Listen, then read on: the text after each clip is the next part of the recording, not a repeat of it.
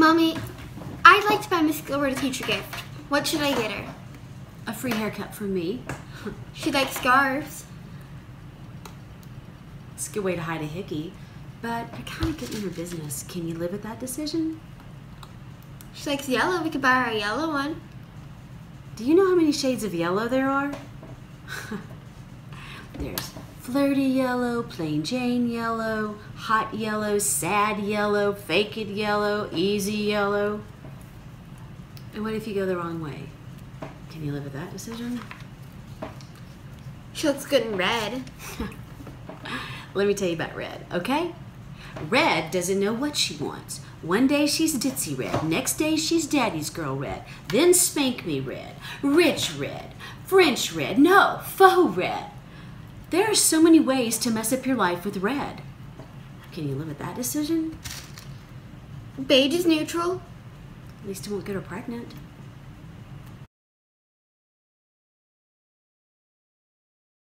I wonder what my boss will get me this year for Christmas. On the first day of Christmas, my boss gave to me a stapler for all to see. On the 12th day of Christmas, my boss gave to me 12 boring meetings, 11 new assignments, 10 working weekends, 9 tangled wires, 8 lost orders, 7 files to file, 6 printing problems, 5 customer complaints, 4 missed calls, 3 bad headaches, 2 Sharpie pens, and a stapler for all to see.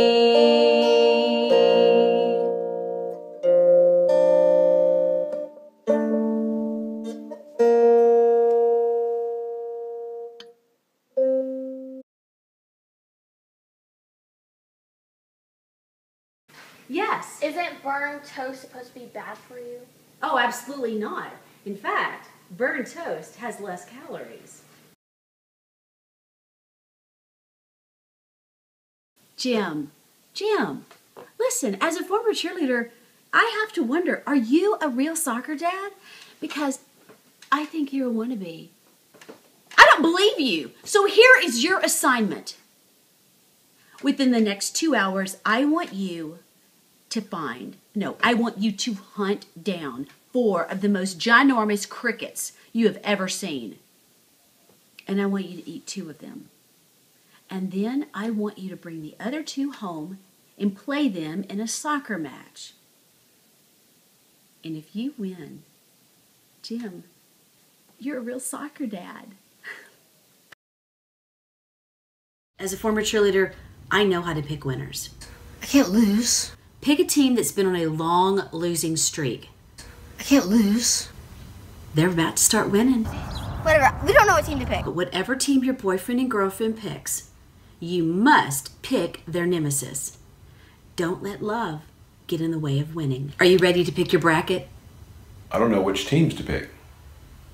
Only choose teams who do not double tie their shoelaces because they take risk. As a former cheerleader, I know how to pick winners. This has been a former cheerleader special edition March Madness. Now go fill out your bracket.